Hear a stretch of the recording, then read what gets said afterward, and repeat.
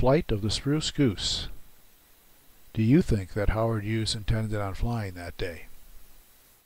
First, let me thank my video subscribers. You have given me reason to finally record my study. Hi, I'm Jim. I am an aeronautical engineer, and I worked over 25 years in the gas turbine industry. Part of that time, I analyzed the performance of new airliners. I am also a pilot with commercial and instrument privileges. I learned about this H-4 Hercules simulation when I visited the Evergreen Museum in Oregon. I have since obtained a copy of the Hughes Flying Boat Manual, and I adjusted this X-plane model to be as close to the design as I could, down to the airfoil characteristics. November 2nd, 1947. Here we are taxiing out. I'm going to fly the H-4 in the simulator today. I'll use the X-plane simulator to fly several configurations that will highlight Mr. Hughes' actions of that day. I prefer the X-plane simulator because it requires inputting the aircraft dimensions and aerodynamic coefficients. No fudging. I have confidence that my simulation is close to the design flying characteristics of the H-4. But, as everyone was wondering in 1947, will it fly? For this public demo, Hughes has the press on board his aircraft. I've tried to recreate the look of the H-4's cockpit. The instruments are in the correct arrangement, and they have the right look. I did have to move the engineer's panel to the left side, however, because of the configuration of my computer screens. We'll continue taxiing out, and then line ourselves into the wind for the first takeoff run.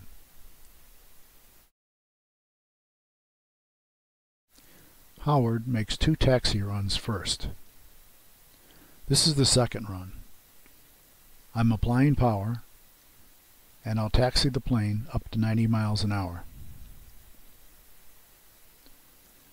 Hughes obtained the most powerful engine of the day, the pre-production 3,000 horsepower Pratt & Whitney R4360.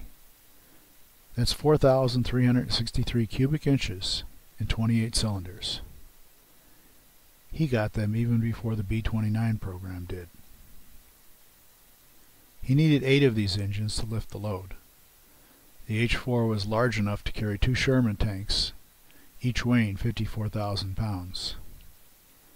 Note that 20 years later, the design of the C-5 was also to carry 2 tanks.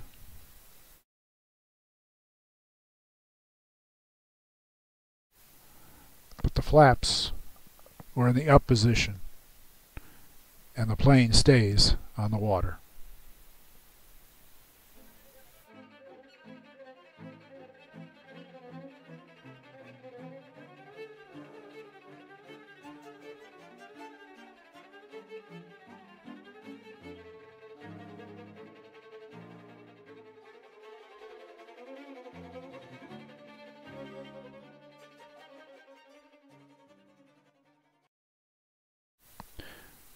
Then Hughes orders the press off of his plane, and he turns back into the wind to begin run number 3. Note that I'm using the outboard engines, number 8 and 7, to help swing this plane around and lining up with the wind. I did not see any provisions for water rudder in the flight manual.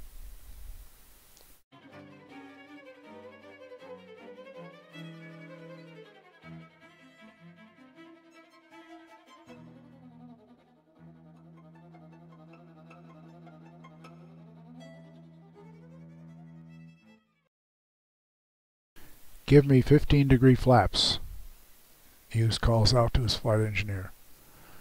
I've lowered the flaps 1 notch, and now we'll advance the throttles.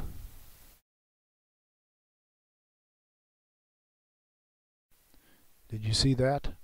I've lowered the flaps 1 notch.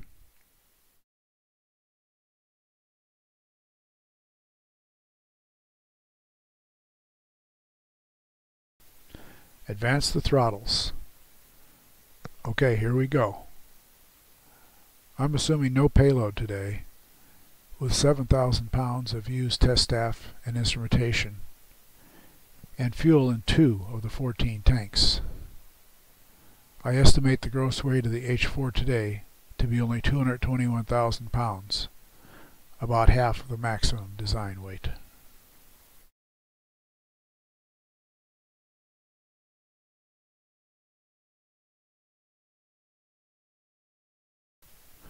We accelerate to 70 miles an hour, and then we lift off.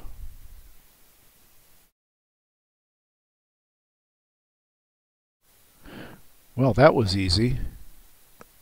The plane practically flew off by itself.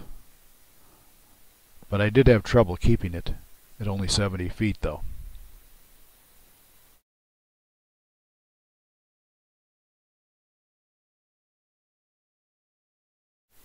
Let's view it again from the observer boat.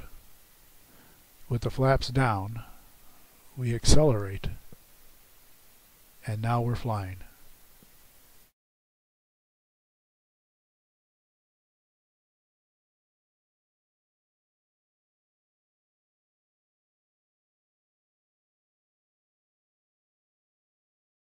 And so, in conclusion, first, Hughes was pressured by Congress and the news to justify his wartime expenditures. Second, this plane was close to flying at 90 miles an hour. I could feel it just at the top of the waves. Third, Hughes would have known what speed was going to be required to fly.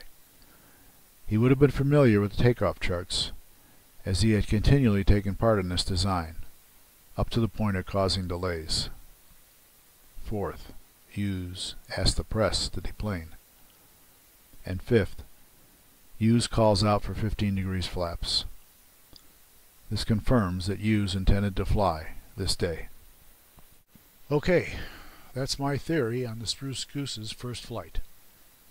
In Chapter 2, I'll conduct an abbreviated flight test program to show the capabilities of the H-4. See you then. But one final demonstration. I'm going to demonstrate the lift generated by the H-4's huge flaps. I'll first accelerate to 70 miles an hour with the flaps up. Then I'll lower the flaps one notch and watch how easily this plane lifts from the water and then flies along. This plane has 1,404 square feet of flap area. That's as large as the entire B-17 wing.